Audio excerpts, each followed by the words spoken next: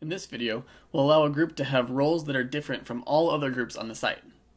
In order to do this, we're going to add the field Group Roles and Permissions to the group bundle. To do that, we'll go to Configuration and scroll down to Organic Groups Field Settings. And for the group bundle, we will add Group Roles and Permissions. Now when we create a group, or indeed edit a group, we can choose to override the default organic group's roles and permissions. Let's see what that looks like. We'll go to Add Content, Group,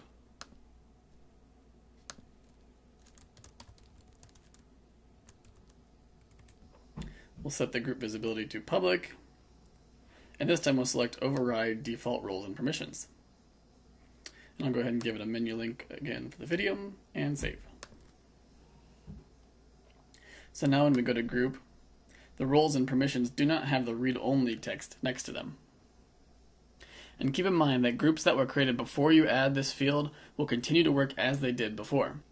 As soon as you edit a group, however, you'll be required to select either Use Default Roles and Permissions or Override Default Roles and Permissions. I'll show you what that looks like with group number 2.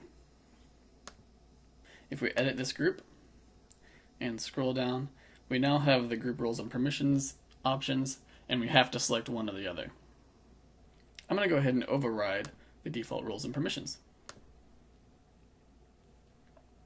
And now when we click on the Group tab, the read-only text is gone.